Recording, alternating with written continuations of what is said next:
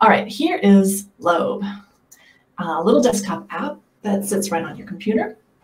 And I've been using it for various nefarious data sets. I have some weird collections. So you heard the story about me being a French teacher. I'm also a collector of a lot of strange and interesting objects. I have a collection of tarot cards.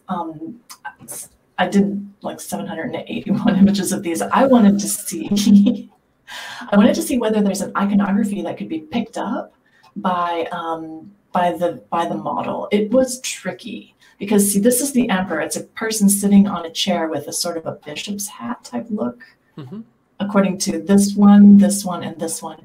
And then, you know, you show this image. Is it really like, what does it look like? Is it an emperor? But this one is quite different. So the iconography is just enough different that it kind of confused the model. So, you know, but still it said that it predicted 99% of the images correctly and 1% incorrectly. Now, admittedly, that's a small data set. So there's only, you know, 200 images of the emperor. And you notice what I'm doing is I've used my camera to train against the cards. I'm just showing a card to a camera and it's picking up the images.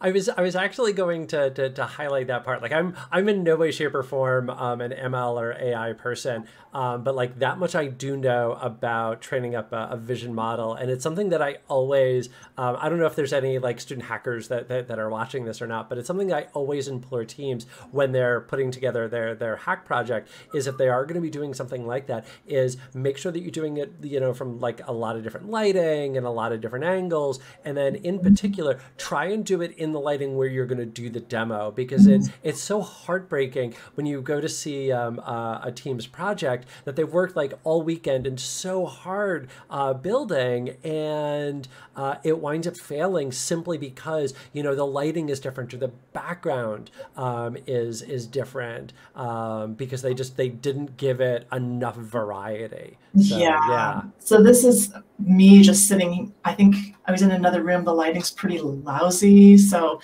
I mean, it's just a quick test. But so those are the labels, and then you can train.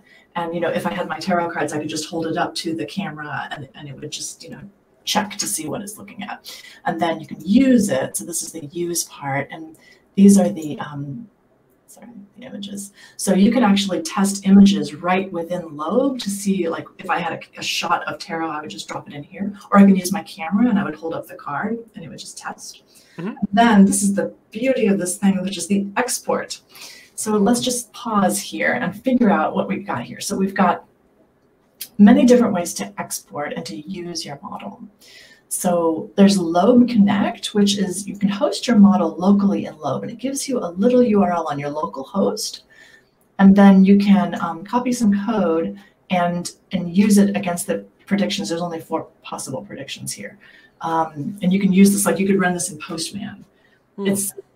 It's one way to do it. It's a very kind of interesting way. It's like, it's good for testing, but I can't imagine it would be super useful in production, my personal opinion. You need something that runs like not locally.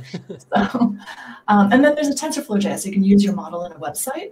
So I have done this with a lace making data set that I'll show you in a minute. So what you just do here is you just export, and it allows you to optimize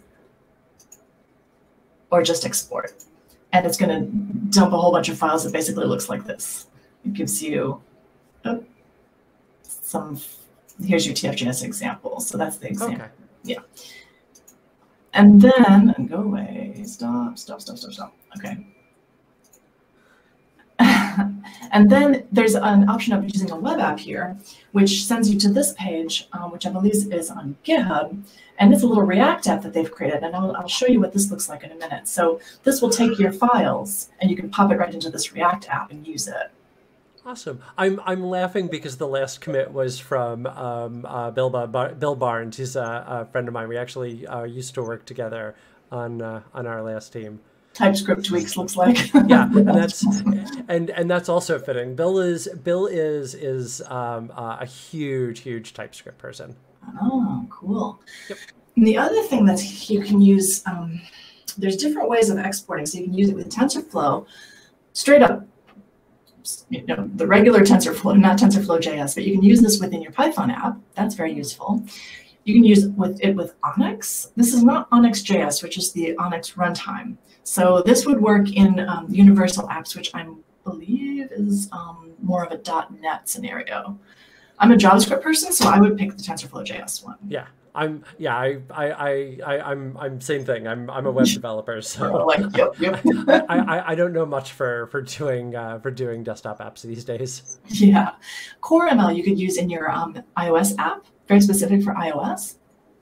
And then here's TensorFlow Lite. Now, TensorFlow Lite is a thing of beauty and a joy forever because you can use it for Android and iOS apps and IoT applications because it's small. It just optimizes your model and it quantizes it, as I remember. I haven't used it for a little while, but you can use this in cross-platform mobile apps, and that's a beautiful thing. So that's something to just kind of watch for. And then there's some starter projects that they give you. They give you this REST server that you can try. You can just fire it right up, and that'll run everything locally. The React Web App is what I just mentioned. And then there's an iOS option and an Android option that you can try as well.